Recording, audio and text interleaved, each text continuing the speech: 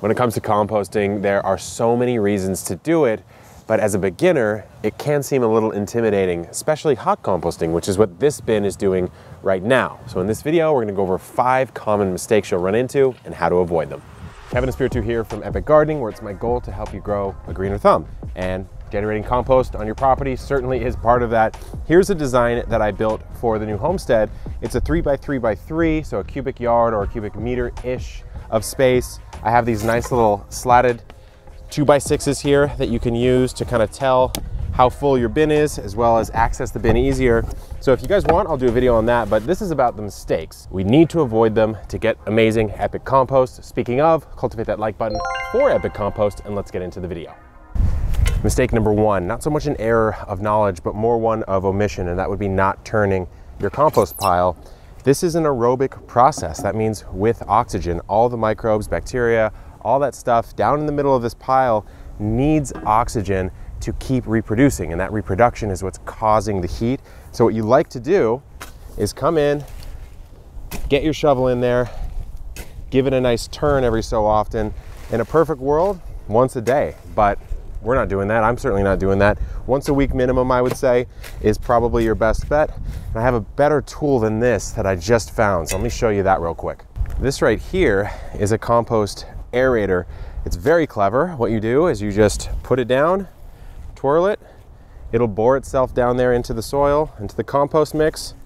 When you get deep enough, pull up, and you've released some of the material in the middle up to the surface, and of course, the stuff on the surface will fall down. Doom, pull up, look at that. Get a nice core of compost out of the middle. Nice hot leaves here. We know that that process is working. So again, once a week or so, just make sure you turn your compost pile. Mistake number 2 is putting the wrong things in your compost pile, but also the right things in the wrong amount. So it's just an overall mistake of putting the wrong stuff in.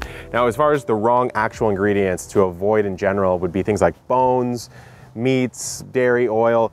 It will break down, so don't get me wrong. It's possible, but it's just not ideal. There's other ways you can do that. And in a bin like this, you don't want to attract vermin or pests. So I would avoid that. But then even the right stuff, let's say you just mow the lawn, you have a bunch of grass clippings. If you put those in a high enough amount all at once, it's gonna mat and go anaerobic and rot and not be a good ratio. So what I would do is layer in different things. You want different textural elements. Leaves, great, nice and fluffy. These little bits of material here, these are like shredded redwood fines.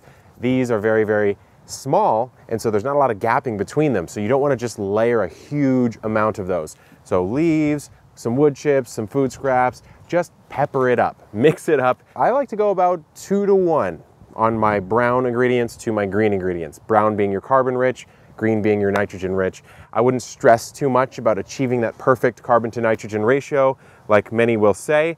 I think roughly 2 to 1 brown to green by volume is a good amount. Just avoid those problem things and you're good to go. Mistake number 3 is not managing how moist the compost pile is. It needs to be at that appropriate level. Too dry and all the microbes, bacteria, everything in there is not getting the resource it needs to reproduce, enough water. Too wet, and of course you run into a similar problem where it goes anaerobic, starts to rot and get just really kind of gucky. So what you want to do, what I like to do, is every time I add a new layer of ingredients, I'll just come in, give it a little watering. Every time I turn the pile, I just spruce it up with a little bit of water just to keep it nice and managed. This is a feel thing. You want to get at the consistency of maybe a damp sponge where you can squeeze out maybe 1 or 2 drops at the absolute most. You don't really need much more than that. And that's it. I mean, it's more of a management thing than anything, but you do want to make sure you get your moisture correct.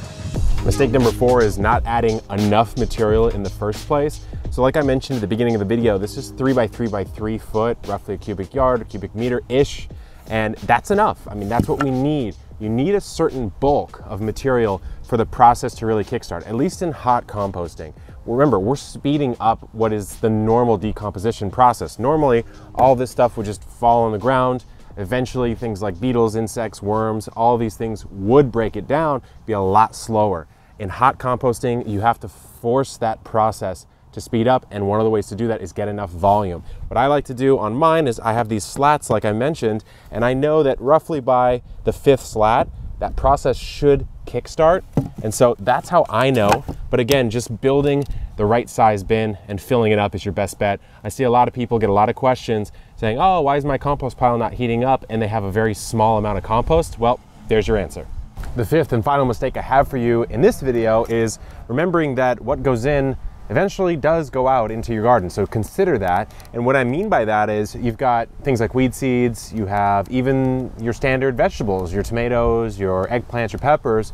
If you don't get the pile hot enough to render those sterile, they will probably germinate in your bed. So let's say I did a bunch of vegetables in here and leaves and things like that, and then I wanted to prepare a flower bed using some of this compost. Well, I would probably have a ton of either foxtail barley, or I would have some tomatoes and peppers start to germinate in that flower bed. So unless you're bringing your pile up to about 160 degrees Fahrenheit 3-4 times to really kill it out, and you're mixing well, then you might get a little bit of germination, cause yourself a little weeding problem. So just keep that in mind. If you want to avoid that, then of course don't put too much of that into your mix. Composting is one of the most rewarding things you can do. It almost feels like you're an alchemist, where you bring in your food scraps and your garden trimmings and leaves and such, and then magically turn them into something that then grows more for you. So it's fantastic. Hopefully these 5 tips helped you. If you have a mistake of your own that you've either made or you see people make, drop it down in the comments below. I'd love to know it. And until next time, good luck in the garden and keep on growing.